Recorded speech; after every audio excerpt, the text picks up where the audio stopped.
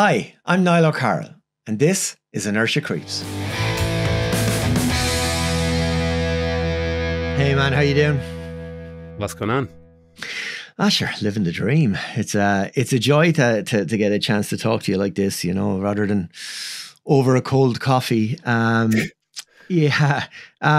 I suppose the reason I was so excited to talk to you is, I mean, I love your take on what's going on in the world right now, and you know, as I mentioned to you off air, your tagline there of a seeker and speaker of truth, and you, as you say, your personal perception probably is evolving all the time, but it's something that is desperately needed in society right now, I feel, and particularly when we're in the area of mental health and well-being and areas that are wide open to I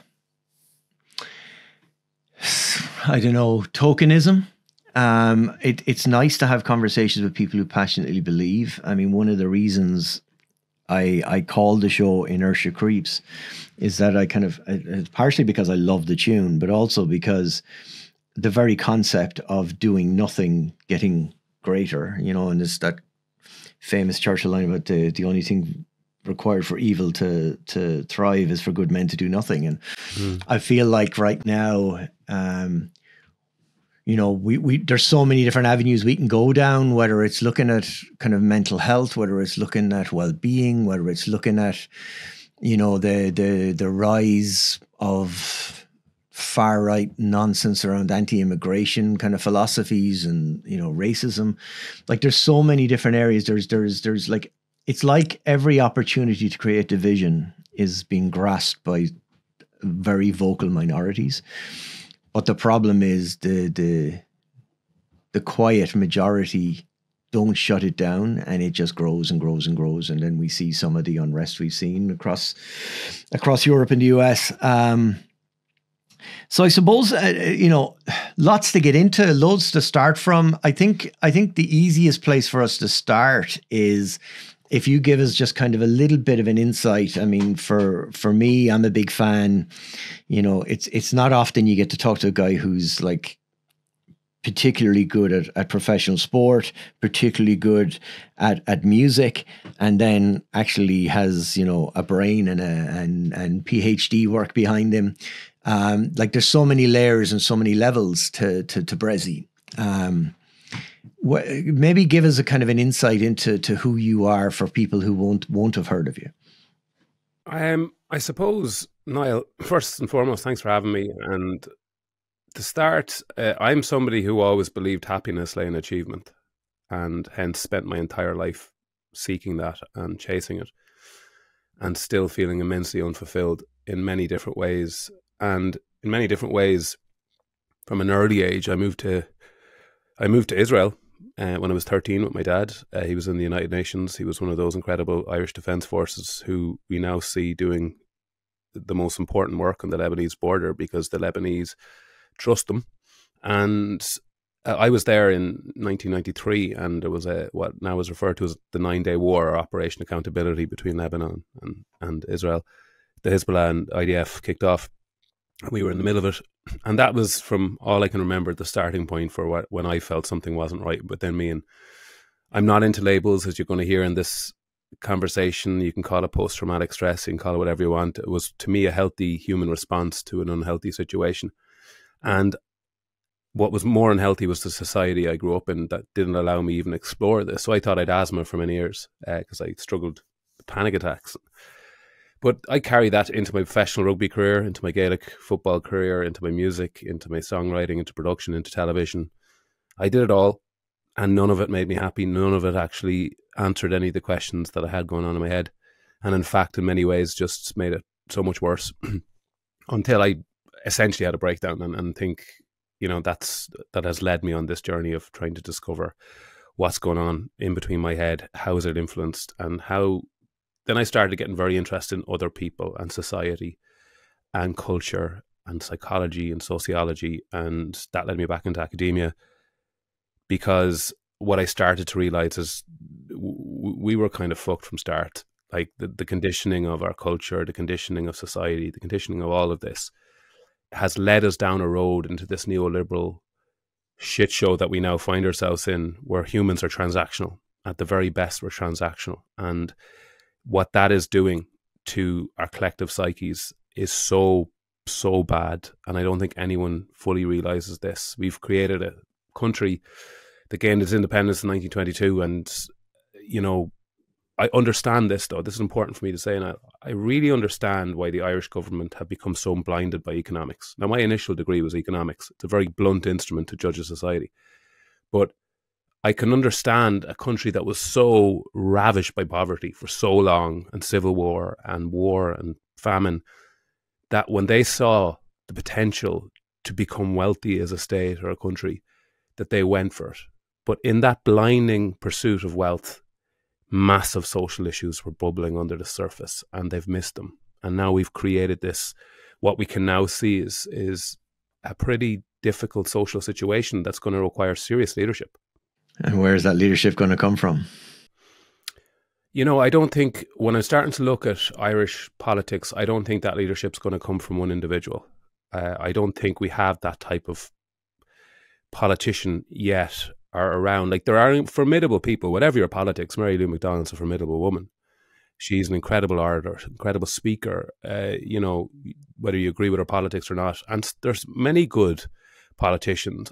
I have to be really, like, people like Pascal Donoghue, people I fundamentally disagree with policy-wise, I'd still be happy to sit in a room with and chat and debate. And we still have that in this country. And if we lose that, we're just going to become America, where they have, you know, armed guards with every politician. We need to keep that ability to engage with our politicians. And at the end of the day, fundamentally, I disagree with many of the ways we've done business.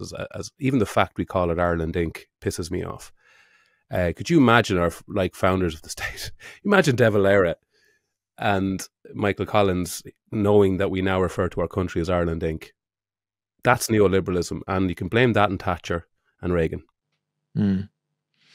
Absolutely, and it's interesting, isn't it, that at the core of issues that are, like, I mean, you're talking about two leaders who dominated Western politics in the early 1980s, and we're looking at, you know, 50 years later, the impact of those decisions. And one of the things I find kind of really interesting, and I know you've done a lot of work in mindfulness and a lot of work in the whole area of mental health and also in resilience. And it kind of makes me think that I'm always fascinated because you actually articulate things. You know, one of the reasons I wanted you on is you articulate things better than I do. But you articulated the whole myth around resilience. And I think it's a knock-on effect of exactly what you're saying, of the policies that we've pursued for this period of time has got us to a point where it's almost like organizations, companies, governments are telling you that the onus is on you to fix your own problems, and washing their hands of any responsibility then. So when, like, I mean, obviously an area that I really want to discuss with you is the whole, I mean, I want to say a better word than debacle that is the mental health support system in this country. But I think you can use that word. yeah.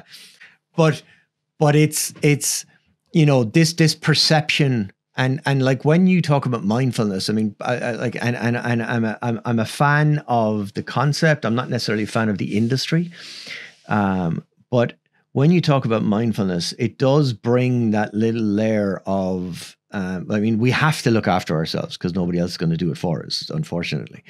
But it does then bring the onus back onto you again, doesn't it? And it's like, maybe talk to me a little bit about your thoughts around resilience and around kind of mental health and how, as a society, we're in the mess we're in, and actually.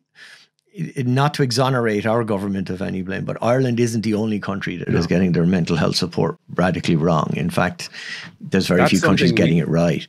We really have to talk about this because, you know, the focus of my PhD is ground zero mental health system. What if we were to start again, what would this look like? But back to the word resilience. Resilience has been corporatized. It's basically been created.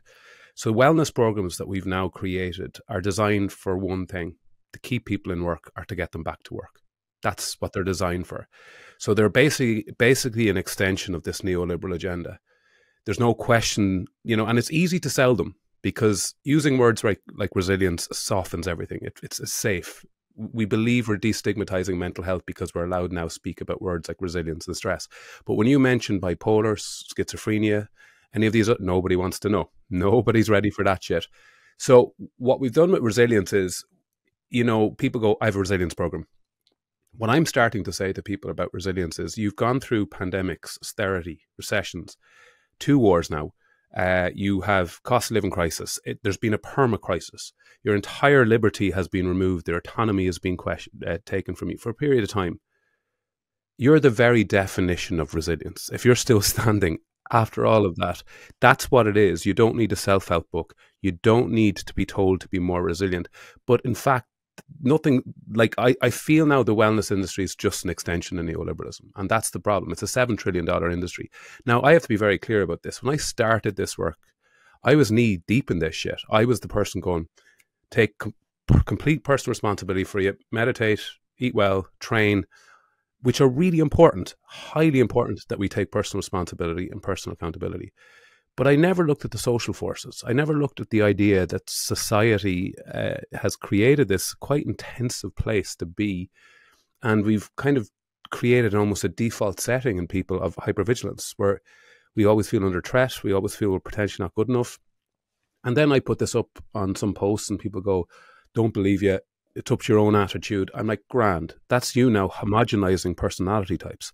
So there's people out there who are trying fucking hard, and they are hustling, and they're putting everything they can into their life. There's maybe a couple, and they're still looking at their rent at the end of the month going, I can't pay this. There's insecurity. There is lack of clarity. And all of this stuff starts to feed in. And then the wellness industry goes, I'll fix that. So what we've done is we've depoliticalized mental health. We've said that mental health is purely the result of the individual. And if you look at our, like, as I said, the big focus of my PhD is about 150 years of intervention in Ireland when it comes to mental health. And when you go through that 150 years, the biggest single contributor to the mental health narrative is social forces, poverty, legal systems that had things like the Dangerous Lunatics Act. So people were fecked into institutions who had nothing wrong with them. And they were abused because families couldn't afford to feed their children. So they put them into institutions where the burden was on the state. And this just keeps feeding into the fact that, and then what happened in mental health is the kind of what they refer to in the research as the medical men lobbied for power of the institutions, and then said every mental health issue is biological. There's something wrong with your brain. Your brain is broken. Now, you know this as a psychologist, that more and more that idea of this just being a biological problem is becoming more eroded by the year in terms of research. So what I'm trying to say is, by using words like resilience and telling people to be more, you should not be resilient to what's going on in the world right now, because that normalizes it. And what's going on in the world right now is not normal. And it is overwhelming. So if anyone listening to this is overwhelmed and tired and exhausted, good, you should be. And that's a healthy response. It's not comfortable. No one enjoys it. But there's something nice in that. There's a collectiveness in that. If we can actually connect on that and be honest with each other, instead of telling each other to fucking meditate it out or take magnesium, and I do not want to come across like I don't value these things massively. I really do. But we've siloed them. They're over there. You solve your own problem. And then what that does is it gives a carte blanche to shit policy where people can't afford rent, can't afford housing, can't get access to healthcare in the richest country in Europe. That's how neoliberalism works. I.e., it doesn't work. And what's also fascinating for me is that it's you mentioned a few minutes ago about labeling, but I have a huge problem with I bring it up all the time. Like when we talk about, say, neurodiversity, and the idea that there's 20% of the world's population fit into this category, and then the other 80% are typical. So 80% of the world's population are normal, and 20% function in a different way, which to me is ludicrous. And it's also kind of like ignoring. Again, it's exonerating yourself of any responsibility as oh, that person's autistic, so they're going to do this, and that person's ADHD, so they're going to do this. Instead of us actually recognizing that as a society, instead of us are creating labels to make us all different, so we're all off in our little corners, that we're all just surviving whatever's going on in the world, and we're all just dealing with the shit that's in front of us. And we all have our responsibilities, and we also have a right to expect some sort of acknowledgement within your workplace of the way you work, and the idea that we can actually go to work and do it in a place that's happy. And if there's one good thing that's come out of the pandemic, and there probably aren't that many, but there's a generation of kids coming into the workplace now who want not a myth or a nonsense about work-life balance, but actually want their work to feed their lives and allow them to go and do the things they want to do with their lives. And work is going to have to accommodate that. So, if you want to hire the best people coming out of college, and you want to hire the people who are going to do great things for your business, you're going to have to adapt and give them the opportunities to work in a manner that suits them. But it all comes back down to the fact that we've always had labels. It's always been like, let's differentiate. And increasingly, I mean, you mentioned America there, and the thing that's most depressing, like having lived there for many years and in North America for many years, the thing that's most depressing is the fact that there is no middle ground in America anymore. You're either crazy liberal or you're lunatic right wing. And there doesn't seem to be any capacity for a conversation about, I tried to have a conversation a few months back with a couple of American friends about Donald Trump. And, not a human being I'm a particular fan of, but my attitude was there's this huge number of people in this country that voted for him. So there has to be something about his policies that made sense to them, that like there has to be something he did that made him work. And it was very difficult to have a conversation that didn't, collapse into, loony liberals or mad right wing. It was very hard to have just a rational conversation about, look, was there anything that was good or bad or indifferent or whatever. And that to me, I don't know. I mean, I'm interested. Like, I love the research you're doing. I love the take you have on society, because I fundamentally agree. And I have all sorts of questions about economics ruling the world, and why certain things like recession has to happen and inflation has to happen, and who's dictating why these things happen. And there's a whole whack of things that need to be challenged, I feel. But what I've tried to do is have these conversations from the point of view of, let's not descend into the loony liberals and the crazy far right, and let's actually have some data-driven, interesting conversations that aren't about our differences, but about who we are as human beings and how we make things better. And I think that's kind of at the heart where you're coming from, isn't it? It's the recognizing humans rather than the differences. Yeah, I think also, ironically, as you used the word loony, with the fact that we created the district lunatic asylums and what lunatic means, and we throw those words around quite easily.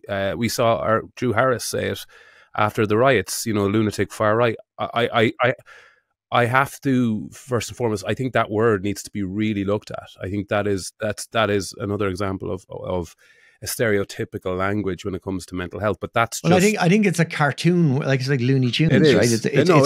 It's a cartoon description of a people, really. But the way that word was abused in the past, and so you talk about labels. There was 2 labels when they opened the institutions in Ireland, and in kind of 1817 was the first kind of opening. There was melancholy and delusions. They were the 2. You pick either one. Melancholy, depression, delusions would be anxiety or severe anxiety. Often, in many cases, postnatal depression was a big one, where women really struggled after birth in a very poor country. So when you feed all these labels in, and then what happened is the DSM came along and kind of categorized all these these labels for mental health disorders and put them into a book, which was probably very helpful for people who weren't quite sure how to actually treat this. And psychiatry uses this term a lot. And I work a lot with Brendan Kelly, an amazing man, Trinity, head of psychiatry in Trinity. He called a lot of what psychiatry was trying to do therapeutic enthusiasm or therapeutic desperation, was what he often refers to it, is that they were trying so hard. And I believe that. I do believe that they were trying to figure out how did they treat madness. And the less it worked, the more frustrated they got. And they saw things like lobotomies, and you saw things like malaria, instant coma therapy, all these really barbaric, horrific treatments. And then medicine came along, the 50s, and we started medicalizing it. And that, oh, maybe this is what's going to solve the problem. But medicine has never solved the problem. It numbs the problem. That's what it does. But it also just treats the problem as a biological problem. Medicine is very important. There's a place. There absolutely is a place for it. But what the DSM did was started to create disorder out of thin air. They literally sat in a room and started writing these disorders and kind of putting them together. And there's an amazing book by James Davies called Sedated, and another book he wrote called Cracked. And James Davies is one of the top academics in the world, I would argue. And he utterly debunks the DSM. He's like, there's no blood markers or biological blood markers only for Alzheimer's. Is the only one within the book. Yet it's the Bible for how we treat mental health. So that's just this is what I'm looking at, is why. So what we've created in Ireland around mental health, across the world, and you're absolutely correct, it is across the world, is what is referred to as path dependency theory. So we basically have kept doing the same thing. And the more we walk down that path, the harder it came to turn away. Now we're in a complete new place where there's everybody wants a diagnosis. There's a show on Netflix now called The Psychopath Life Coach. We've gamified this. We've gamified these labels. We're throwing them in. There's people on TikTok saying, there's people self-diagnosing on TikTok. And the reason they're doing that is they can't get access to proper care. They can't get access to proper assessment. So what I focus on, and things like ADHD and autism, these are very real things with a lot of people. These are very difficult for people to deal with. But what I'm trying to promote is early assessment, early intervention, early supports.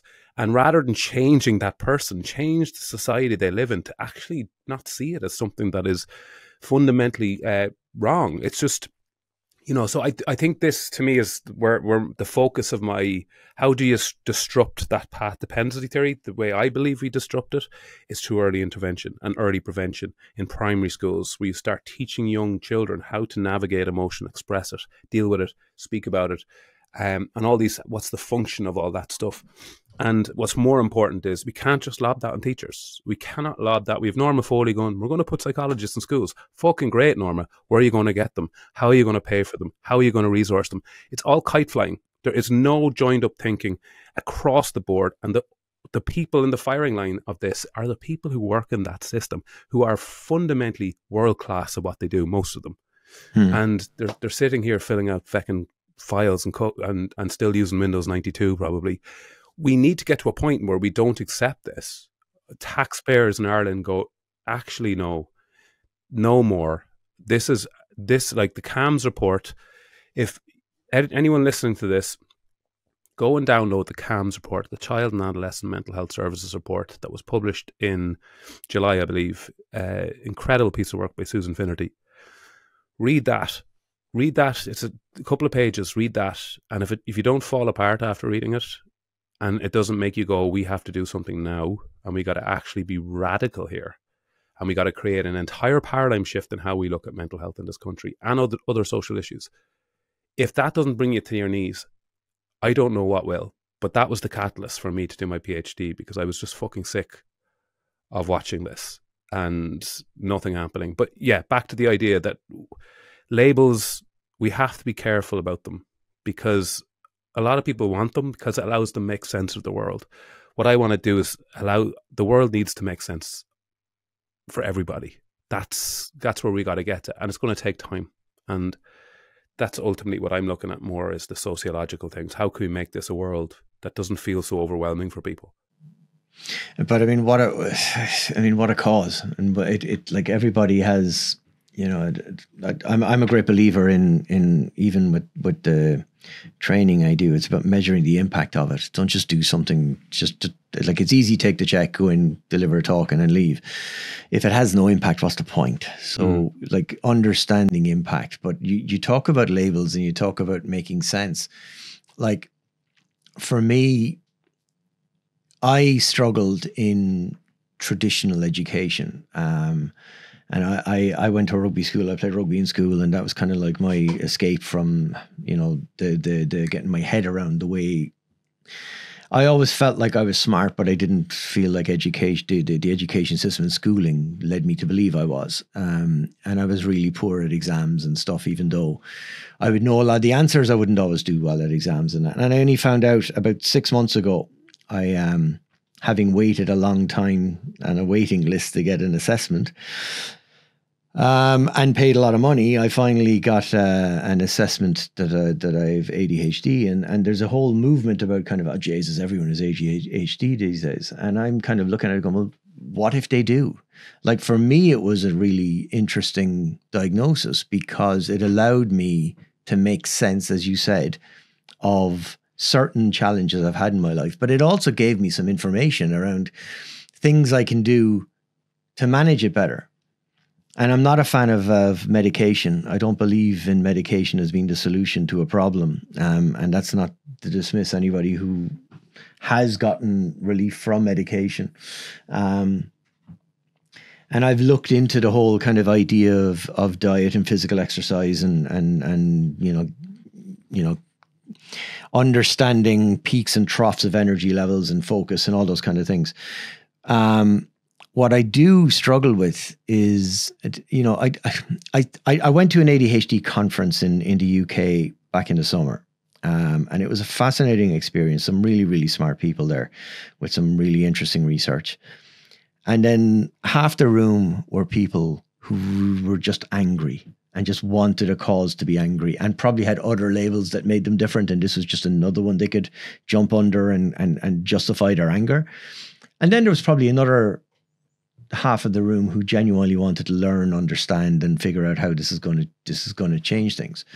But what I did feel afterwards, like and thinking about it from you know, I do a lot of work in the kind of the corporate leadership space, which can be very frustrating because of everything you've said and the understanding that very very few of the companies who come and talk to you about doing work with them genuinely want to change something, and they're looking to just, you know, do the token gesture stuff. But understanding, for me, it just made me realize, I suppose, that the labels are relevant because I'm still the same individual going in to do my work, and I still have, you know, the same ways of working. And there are things that, because of my ADHD, allow me to be better at something than if I didn't have a diagnosis. I don't know. But then there's also the fact that there are challenges. Well, we all have challenges, and I feel like one of the I don't know. I'm trying to think of the way to frame it, but one of the areas that I think the corporate world really falls down in is, well, for one thing, I don't think it truly gives a shit about the individuals working there. You have, you know, individual. Some companies will be different, but in the main, they don't really care. So the idea of creating an environment where, whether you're autistic, whether you've got ADHD, whether you're dyslexic, whether you're a immigrant living in a different country, kind of getting used to language and culture and food and all the things that are different. Like, what I feel is we're brilliant at talking about diversity. We're great at talking about equality. What we're really shit at is acknowledging what equity looks like and what inclusion looks like. And like, whether you're somebody coming from a different culture, whether you're racially different, whether you're, you know, transgender, whether you're sexually different, if a company genuinely wants you to have an environment that allows you to thrive, then they've got to listen to where your sticking points are, your pain points are, and help you to fix them. And I just feel like what we do right now is we just take a label, and that then gives us an excuse. So, for example, if you've got a kid who's on the autistic spectrum, there'll be an element of give them a set of headphones, send them off into a corner on their own. And totally, I mean, I brought in an expert on neurodiversity in my last job, where I was kind of part of my job was to find experts to talk on all this well-being stuff that, you know, if people genuinely wanted to change, it would be very cool, but actually you just end up doing stick and plaster stuff. But I brought in an expert to talk about neurodiversity. And the first question they were asked by the director of people and culture in this company, the first question they were asked was, if somebody's neurodiverse, are they better off working in IT? And I was like, Jesus Christ, where do we go with that? So that's the level of understanding of the person who had held the budget for all this well-being stuff. So anyway, that's a rant on my part, but just from your perspective, because there's a direct link, and I'd love to hear your thoughts on this, but there's a direct link, like from obviously I've been doing an awful lot of research into ADHD to understand it all, but there's a direct link between ADHD and depression and mental health problems. And I'm assuming there's definitely there's a direct link between all of these issues, all of these diverse issues and mental health problems, because anything that identifies you as being different and you get no support and you're isolated it has a tendency to lead you into a dangerous place. What's the solution, I suppose, you know, and you're the man who's got the research that's going to save society. Well, I don't, but like what I do know, the starting point is that if somebody is finding their world overwhelming, it's affecting their relationships, it's affecting how they interact with their community, it's affecting how they, you know, sitting in a classroom can be immensely overwhelming for them. That's why early prevention and early intervention and early assessment is so crucial. What's happening is a lot of younger people are waiting 2 years before they're even assessed, before there's even a set of structures put in place to support that young person. So of course, when they become adults, they are angry because they've had so many years of feeling that there's just something that they couldn't quite understand within themselves, and how overwhelming that become, and anxiety inducing that can become, and how it can affect your mood. And of course it can. And I think a prime example is, I interviewed one of the most incredible human beings I have spoke to on my podcast, Davin Godfrey.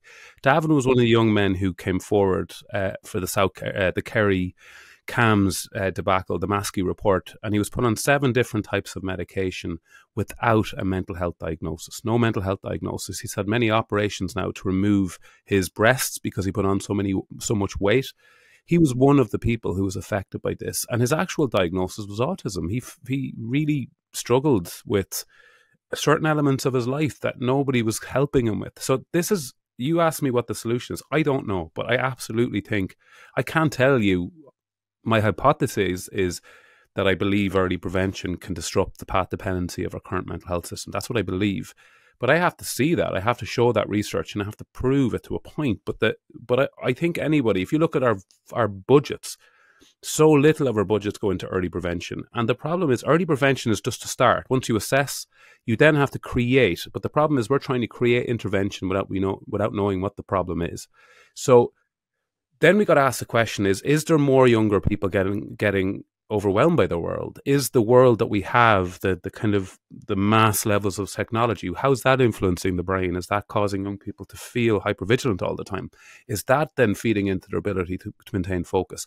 This is all stuff we got to look at. But the way I look at it is, when you look at health budgets, I think now a good governance approach would look at the health budgets in 2 ways. It would look at the crisis model. How do we fund a crisis model so we can support people who find themselves getting sick, unfortunately, and how do we help them?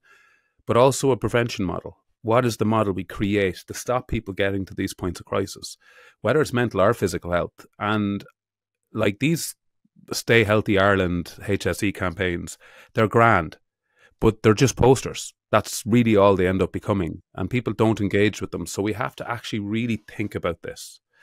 So hopefully, I look at all these different things that young people are dealing with. I would love to see if let's paint the picture differently here. You're 6, and you're struggling in class. You're misbehaving. You're not able to do your homework. You're finding it really difficult to socialize sometimes. you know, you're not sleeping too well. And the minute that starts to happen, the mother goes, you know, I'd like to get this looked at. And straight away we go, right, we have a community care system here. We're going to bring them in and we're going to have an assessment here. Also, the assessments, the assessments that we do use for these have to be looked at as well. They're very old. They you know, they're good, but they're old. Maybe we need to look at reworking these assessment models. And then you assess this young person. You find, right, this person is, you know, there's neurodivergence here. There's the autism spectrum. Okay, grand. Now we have knowledge. Then you get into under the bonnet a little bit with that, and you find out what are the things that are causing the anxiety, the overwhelm, and then you just start designing the solutions for those. And in a way, we do that. We have SNAs, we have all these stuff. But I just wonder at what level is it taken seriously? Are we resourcing SNAs the way they should be resourced? Are we developing community care systems? They probably exist, but one thing Ireland is wonderful at, right, unbelievably good at, is policy. We're very bad at implementation. And if you look at, say, sharing the vision, our vision for change, our mental health policy, some of it was really good. We haven't, but what I started to realize with my work, policy is just the kind of layers. It's a top layer stuff. Underneath that, you got power dynamics. Who's pulling the strings in the economics in the health system? Who pulls the strings there?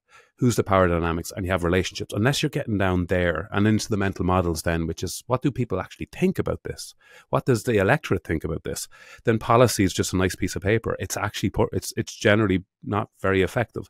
So change, effective change, is probably the most difficult thing that can ever happen. It is so difficult. But one thing I will say is Ireland are bloody good at.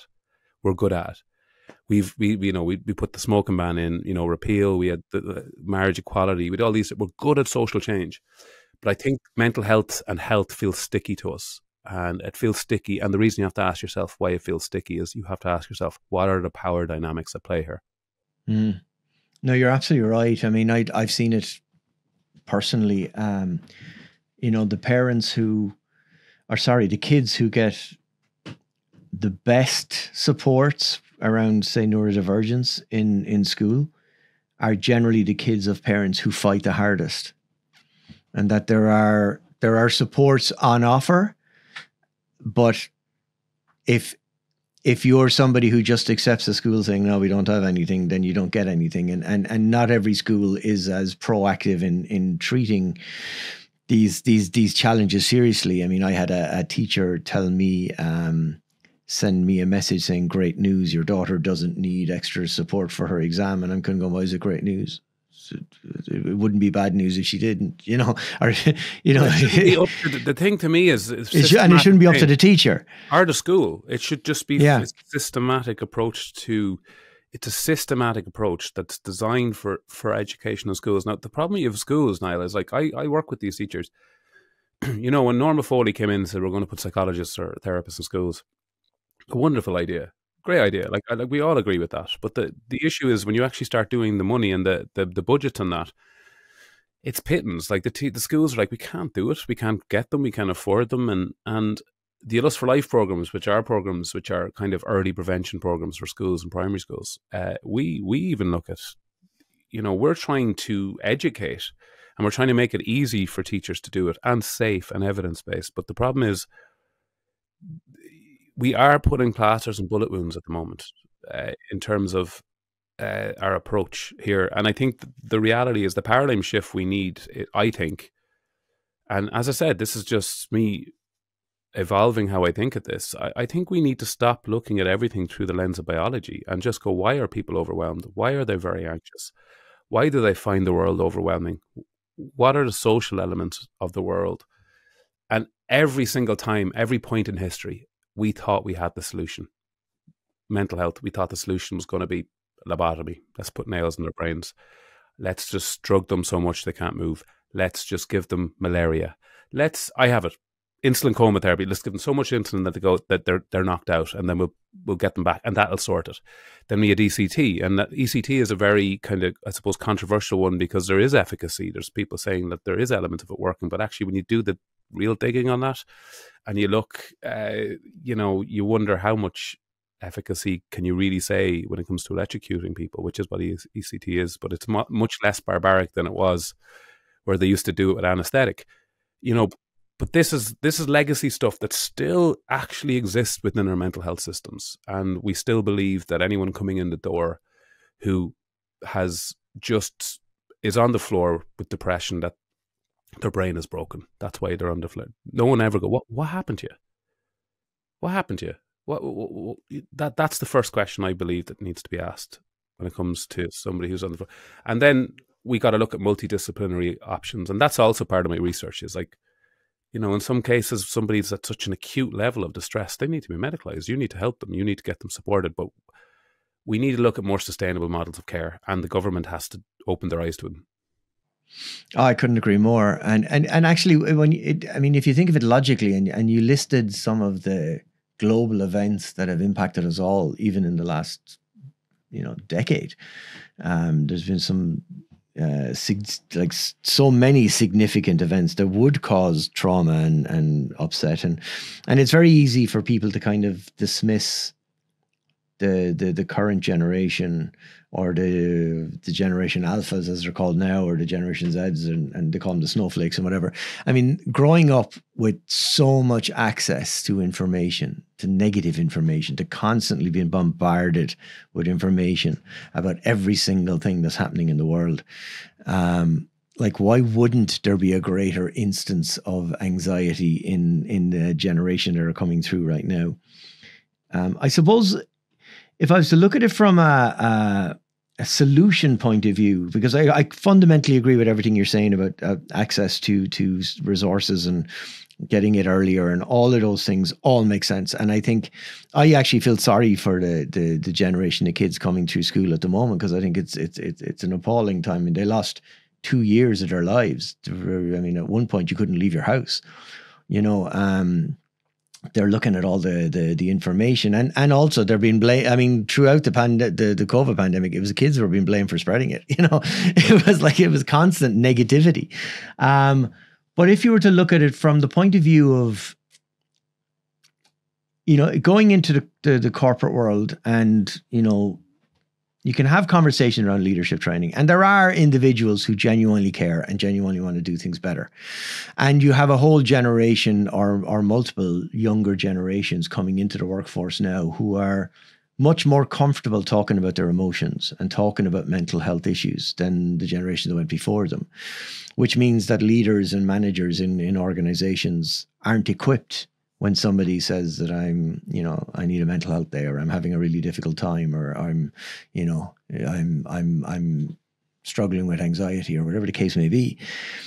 What do you think is the solution if you're a company, and allowing for the fact that there are people who want to do good in the world, if you're a company where you want to improve the lives of the people working for you, and I mean, look, obviously productivity becomes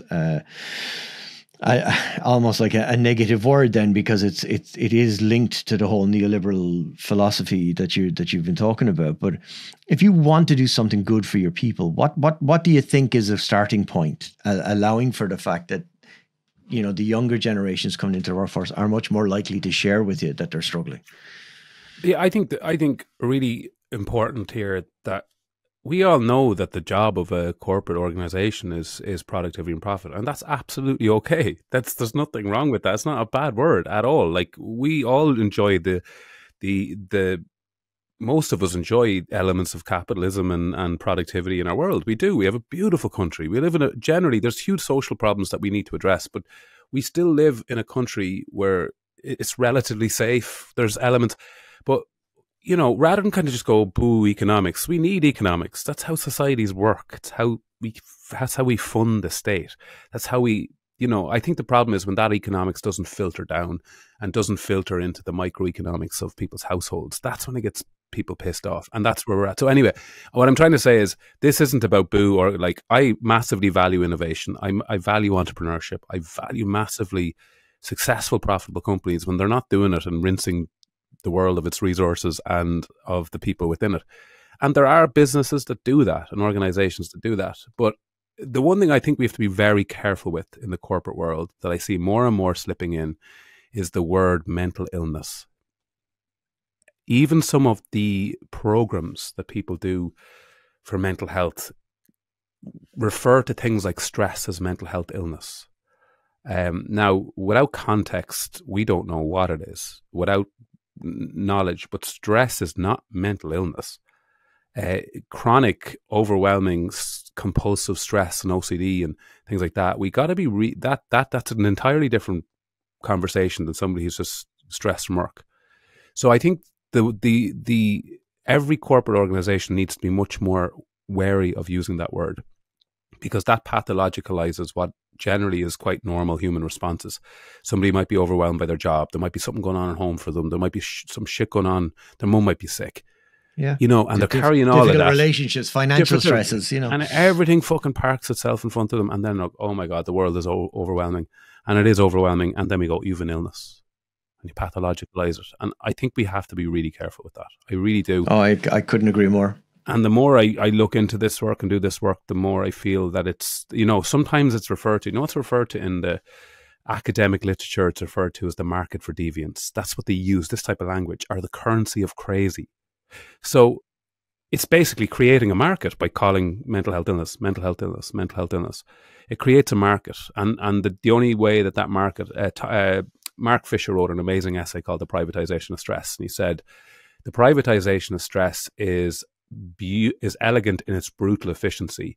Capital makes us ill, and multinational pharmaceutical companies give us the drugs to make us better. And this is what we do. We just create this cycle rather than going, actually, what you're experiencing, say, Michael, your dad passed away, you're in a difficult relationship, you're a bit of job insecurity here. What you need is not to be told you have an illness. And there might be, you might well have one, you know, but just to say that because it says it on a piece of paper that was on a program that the work HR girl had, it's nonsense, and it's dangerous, and it's actually just creating, it's rational dishonesty is what I call it. But you asked me what is the starting point. So the kind of gold standard for me of kind of surveying and research is Gallup. Gallup is where I go for most of my kind of information on wellness and well-being and the stats behind it. And they're very good because they look at stress and overwhelm sociologically and psychologically. They look at the different elements of stuff all around us. And they had 5 pillars of well-being. So they have when I kind of read everything, I'm just going to get them here for you, just to read them out, what those 5 pillars. So what people need to kind of to feel like the world isn't overwhelming to them. And you'd be surprised by them. What those 5 things are career. So having a fulfilling and engaging job that allows for personal growth and development. So let's take that one. So if you're in a job where AI is now starting to take over, you're not quite sure your place in that job, you're not quite sure of your clarity of what you do, is there enough purpose in what you do, that will affect you. The second one is social. So having strong relationships and a supportive network of family and friends.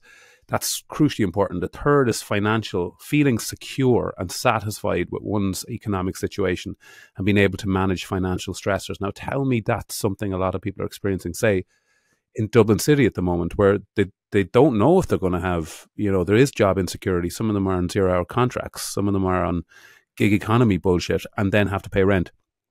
So the fourth one is physical. So having good health and energy to engage in daily activities, exercise, and maintain a healthy lifestyle. There's some people who don't have that. They have autoimmune diseases. They might have other issues that allows them not to be able to physically to partake the way they want to. And then the fifth is community, feeling a sense of belonging and connection to one's community and having opportunities to contribute and make a difference. Now, community is an interesting one because neoliberalism massively promotes individualism. It's every man and every woman for themselves. It's hustle economy. It's like, I got up at 2:00 in the morning, went to the gym, 2 days work before 6:00. I injected some green shit into my balls at 7:00. And that's the neoliberal bullshit that we get bombarded with. So community becomes really irrelevant because it's just you hustling, trying to make it to the top. So they're your 5 pillars of well-being. And then when you start to think of it like that, if those are kind of relatively understood, then you start looking into other things. And then the issue with things like relationships and support. So if your career is not really, there's lack of purpose, there's lack of clarity there, that's going to affect into your social issue where you're not quite sure of your relationships with your family or friends. You start to question your self-worth because you have a job that you don't believe is really delivering anything to anything. And then that can feed into your financial insecurity and then physical and then your community. You start to disengage. So all of this stuff So the one thing, when you take all of that, that I think the best thing you can do to start a well-being in a job is clarity, clarity, clarity. Give people clarity. Let them know where they stand, what it is we're doing. Give them as much security as you can. Because I spoke to a CEO of one of the biggest companies in the country right now, an incredible woman doing immense work. And I said, after the 5 years we've had, where all we've had was insecurity and lack of clarity and lack of stability, the more you can provide that to your teams, the more they'll start to build upon that. And then you can build in your meditation stuff and your, walking around. Like, all this stuff is important, but we have to look at this. The social conditions that we've had for the last 5 or 6 years have been very unstable and very overwhelming. And a lot of people feel that all the time in that sense. So no organization can give people perfect clarity and perfect security, but be aware of how important it is to people. And this is the stuff I'm starting to understand. And also, EAPs are great. A lot of people aren't using them the way they should be using them because people are terrified of what therapy is. There's no education on what therapy is. We just go, it's therapy. What type of therapy? What therapy should I be using for the issues that I might be facing? My daughter's struggling, it's affecting me. And everyone goes, just do CBT. Like, CBT doesn't solve everybody's fucking problems. It can help some people, but then there's things like schema therapy, Gestalt psychology, other areas. But who's going to know that? I barely know it, and I've studied it. So you can't expect some young person who's 23 who's struggling in work and they go, use your EAP. We need to start educating people on the types of therapies that can help them and support them. But we need to understand that their environment and their social environment has massive influence on that. And the big thing for me is just feeling like you're worth something to the company and the organization, to believe that you're contributing, that you are helping. And that's important. And it's okay that these businesses want to make loads of money. It's always, capitalism, that's what it is. But it doesn't have to be at all costs. And I think that's kind of what I'm trying to get through to people. And it's a fantastic, it's a great conversation, because that's exactly it. It's I suppose at the heart of it all, you're making the whole conversation is about being that little bit more human, right? And it's I find that, and you mentioned Gallup, and the Gallup polls back it up, but I find that the one of the fundamental drivers of mental health struggles in the workplace are relationships with managers and leaders, and it all comes down to, the best environments I've worked in, and whether it's sporting or corporate, the best environments I've worked in were leaders who understood how to actually communicate openly. And there's a great guy, I don't know if you've come across him, John Amici, who's a leading psychologist, and he played professional basketball for years. I actually mentioned him in another interview recently, but he's a guy I have a great regard for as a psychologist. He's quite a disruptor in the way he views things, but he just said that people don't have honest conversations with each other in the workplace because it's emotionally expensive, and they avoid giving each other feedback, having difficult conversations. And I feel like that in itself is a very simple place for leaders to start with, making the workplace healthier. I think leaders also do this thing that I've noticed, is they homogenize personality types. So they assume every personality is going to want to go out and do the team building thing. And some do, but some people are actually immensely insular. They're comfortable with that. They're a bit shyer. It's about recognizing the type of personality type that you're, and this is emotional intelligence. This is what they need to really grasp, is understanding the personality types of your teams, understanding how they respond to certain stimulus. Like, I'll give you an example of that. When I played rugby, I believed that everybody in that dressing room needed people punching walls and headbutting walls and screaming before we went out on the pitch. And I remember my captain at the time, an amazing guy, Shane, in UCD, took me aside. He goes, Niall, not everybody responds to that. And I was like, what do you mean? Like, we're about going out to play rugby, we've got to kick the shit out. Like, no. Some people actually are very comfortable just sitting with, and that was an incredible learning, because I just assumed everybody in the team was the same as me. and they weren't. So I think personality type is really important, understanding how people respond to things. And also, I think it is the idea that there is a slight perception that it's up to the organization to solve everyone's problems, and it isn't. And I did an interesting keynote to a group of maybe 400 doctors. And one of the questions when it was over, it was like, how do we, I said, you shouldn't be so arrogant to believe that you can solve everybody's problems. A lot of people's problems aren't because there's something wrong with them. There's something wrong with their environment and their society or their surrounding area. And, and I was saying that in a really respectful way to doctors. Doctors are always expected to solve all these problems. And in many ways they can, and in other ways they can't. And I think it's the same with leaders. But for me, the one thing I always say to them, it's a brilliant research by Albert Mehrabian, who basically, it's about communication. He says about 7% of meaning is assigned to words, and 93% of meaning is assigned to tone of voice and to body language. And what he's essentially saying is you can't bullshit people. If you're not authentic and you're not showing up properly, you can throw as many sexy words as you want that you read in an Adam Grant book or a fucking Tony Robbins lecture. It means nothing to them unless you actually mean it. So the showing up authentically is a word you hear a lot, but actually the reason you have to do it is because humans are so good at smelling bullshit, and it's our greatest. I think it's our greatest asset. We're so good at thinking out bullshit.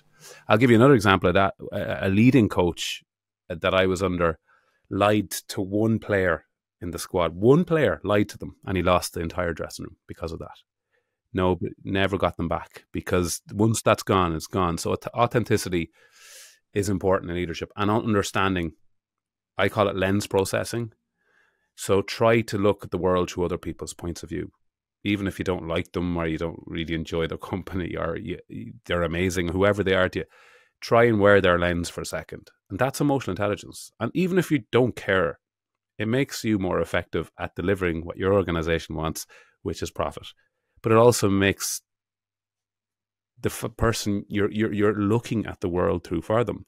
You're making them feel like they are part of something here and they are contributing. So yeah, it's and I'm not giving an answer here. I'd never worked in a corporate company. That's the other thing. I don't have some. Yeah, but there's an authenticity in that, right? No, I worked in the bank for 7 days and I fired myself after giving a Tyler. I gave a Tyler a loan for 20 vans and he had no money in his bank account. I was like, well, maybe not. So I've worked in the bank, but I've worked with many teams and leaders and organizations and CEOs. I've worked with them. I sat with them in rooms. They're humans. They always have somebody over the top of them screaming at them. That's the other thing I always think. There's always somebody above you, whether it's the IMF, the bank, the board, whoever it is. There's always somebody. So yeah, I do think it's the whole back to this neoliberal thing, and I think it's important to point out. People go, neoliberalism is like, there's a better way. There's a thing called the third way, and the third way is somewhere in the middle of old capitalism and neoliberalism, which is referred to as new capitalism, where they, for anyone listening, let's go, what the fuck is this about? It's basically when you've said the government will not intervene in the market. The market will solve all problems. The market dictates and we can't regulate market, which is why we had housing crisis. It's why we had the recession. It's why we now have 4,000 homeless children in the country. It's because the government were like, can't regulate that shit. And when you don't regulate profit, it becomes very dangerous. So anyway, that's just one element of what neoliberalism is. So the third way is the fact that we start investing, and then you have people who are pro-neoliberal going, well, there's people who won't work, who don't work, and they give you off the society. Very few. And if you want to use that logic, there's an abundance of absolute arseholes at the very top too. But not everybody is. There's some very good people who've succeeded very well and didn't be ruthless and horrible and have succeeded and live in nice homes because they worked hard. In the same way you think that just because there's a few people who won't work because they're getting social welfare. But then that mindset is Thatcherism. And Thatcherism believed that if you weren't, if you were living in poverty, it's because you just were lazy. That's how she actually believed. And you can see it and you can hear it in the language of our politicians. You can hear that Thatcherism. And the reality is it's a complete reductionism, because you're not looking at the reality of vicious circles of poverty and inequality and inequity that do exist. And the more you drive neoliberalism, the more you drive inequality. And inequality is bad for everybody. It is bad for everybody. It isn't just bad for the people who are a direct consequence of it. It's bad for the middle class. It is bad for the upper class. Nobody, I don't believe, I don't buy into the fact that, you know, we divide classes like this, and we stereotype them. Then we go, the rich people don't care about the world, and they're just living off, and they're blind to the reality of the world. I know some really wealthy people who are the complete opposite of that and care fucking greatly for the world. And I know some, people who are struggling just to pay rent and have 3 or 4 children, who feel that the world has been against them from day one, and it has, and that's the reality. And I know people don't want to hear that, but in the richest country in Europe, the wealthiest country in Europe, with the fastest growing GDP, with zero unemployment, the more you hear that when you're living in a home and trying to feed your children, the more you feel gaslit by the state, the more you feel that you're doing something wrong, the more that affects your self-worth, your confidence, your ability to believe in yourself, the ability to get yourself out of this position. And then we, in the midst of it all, we just go, you have a broken brain. I'm like, no, actually, I don't know if you do. I think if we can start looking at social issues in a new way, and I do believe there's politicians there that care about it. I don't believe they're all the big bad wolves. I think some of them are, but I think this area, especially mental health, it just scares them too much. They don't think there's a solution. They don't think there's an answer. They don't see really worth investing in, because they just think it's always existed and it's always been the way it's been, and that's just nonsense. Yeah, and it's a good place to leave it. It's I could talk for hours with you, man. It's absolutely, yeah. I couldn't agree with more. I couldn't agree any more with everything you said, really. But one actual parting question. You mentioned the trauma as a kid in a war zone, and you mentioned the challenges you had through, the pursuit of happiness in sport and in music, and it should be said you were very successful in both of those. And in academia, again, success is following you, and you're a very popular speaker in this area. You're a guy who's obviously got a huge future, with the corporate world, talking about this kind of stuff. So many good things going on. But I thought it was quite interesting that you mentioned, correct me if I'm wrong, but did you say that you measured happiness by attainment? Was that right? Or achievement? Achievement, yeah. Yeah. Do you feel that you're closer to finding happiness now? Yeah. I've shifted. Like, it's really important for me. Anyone who comes on a podcast or stands on stage or in front of anybody and tells them they've all this figured out is lying to you. Nobody's figured this out, honestly, and it's okay. There's something kind of relieving in admitting that we're all kind of figuring this shit out ourselves as we go along. And it becomes nice to give you 5 ways to beat anxiety. It's lovely to throw a BuzzFeed article at you, and it's grand, and it can help you in certain ways, absolutely. But really, when it comes down to it, everybody subjectively is trying to fucking hustle through this world. And in the words of Leonard Cohen, there's a crack in everything. That's how the light gets in. And I do believe that we're all individuals. We all have our own subjective shit going on. And for me, when I look back and I look at my own life and I observe it that way, I've started to realize genuinely, I don't even call it happiness. I just call it connection and contentment. And that's all I'm looking for, to be honest with you, because happiness is fleeting. So is sadness, by the way. So that's the beauty, is emotions are transient. They change constantly. And for me, my happiness is in connection. I like people. I really like people. I even like yesterday, I ended up having a conversation with a lad in Bray. I was walking through Bray, and I didn't know this lad from Adam, and I just got chatting to him because he had a dog, and it was like a 10-minute chat, and I actually felt warm walking away from it. It was just an interaction in my community, and my partner, my dog, my mother and father, I love these people greatly, and this is what gives me contentment. So I believed throughout my entire life that they couldn't accept me or like me unless I was achieving things. I couldn't accept myself unless I was achieving things.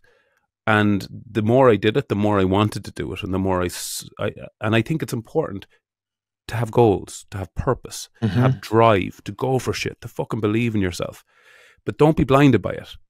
And I think that's what happened to me. I got blinded by it, and I've changed that. And in saying all that, I'm now kind of chatting like he's figured it out. I still have shit that hits me and knocks me on my hole, and I don't know whether I'm coming or going.